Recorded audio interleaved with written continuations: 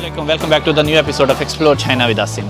Viewers, today we are going to explore the Humble Garden, and this is a UNESCO Heritage, and this is the Classical Garden of the Suzhou. So we will go inside and we will explore it and we'll share with you.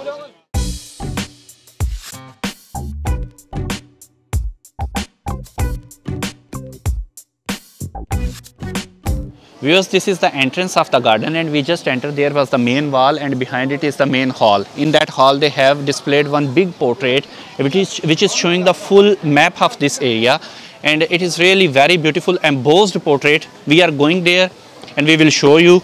You can see so much crowd. Today Lunar the 1st, everyone come here to enjoy. So you see, this is the full map of this area. So very beautiful map, and this is on the fabric, and they display here in the main hall. Viewers, after the main hall, now we have entered to the garden, and here you see this is like a wonderland.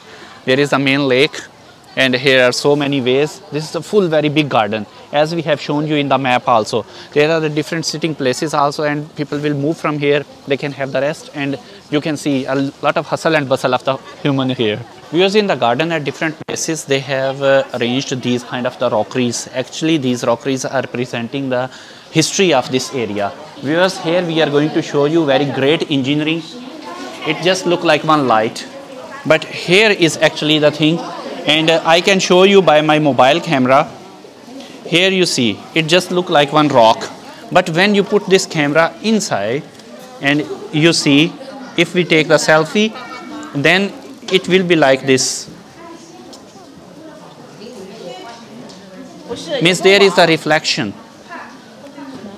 Viewers, in the middle of this garden there is a souvenir shop, and you can see here is a silk and the embroidered silk, because the Suzhou area is famous for the silk embroidery.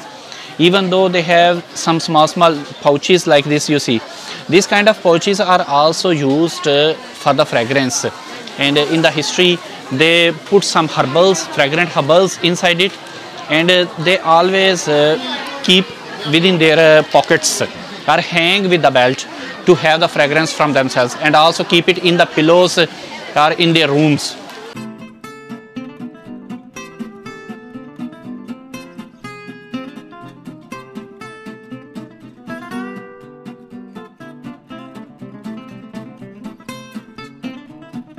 Viewers, when you visit the gardens in the China, these historical gardens, you will see these kind of the pavilions everywhere in the garden. Actually, there is a lot of land here, a good space, and you know, towards the other sides there can be these kind of the corridors, streets, and covered, so that if there is the problem of rain or so much sunny, people can't walk through that. But this garden is really wow. Viewers, here they have made one exhibition hall, and in this exhibition hall they have placed some artifacts of the Ming and Qing dynasty. You can see these are those beautiful chairs, and you can see the carving on it.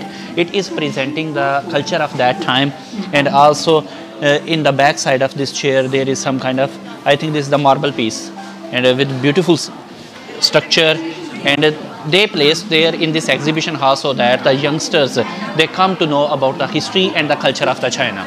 Viewers, in another hall they have also placed some artifacts of the Ming and Qing dynasty. Here you can see these are some kind of vases, and these vases has the white and the blue colors. This blue and white porcelain was the specially presentation of the Ming and Qing dynasty.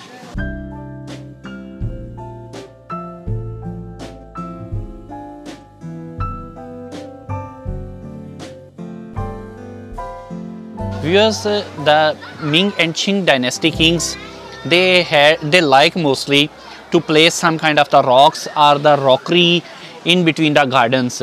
So this one was one kind of the style of their infrastructure. So here in the garden you can see this is one big rockery, and these kind of rockeries you can see around here in the garden. Viewers, now we are going to explore the Xiangqiu, means a fragrance island.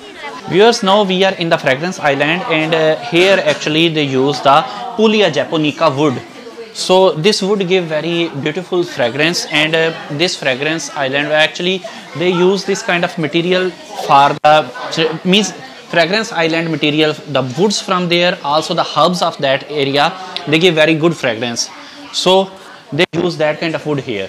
and behind me is also one chair, and you can see here is also, this is a marble piece, and this is also the presentation of the Ming and Qing dynasty. Viewers, here you can see some portraits of some poets of that time, and they have written some kind of the poetry here of that time, and this is the poetry of the Ming and the Qing dynasty. Viewers, here you can see the presentation of handiwork, and you see this is the wood piece.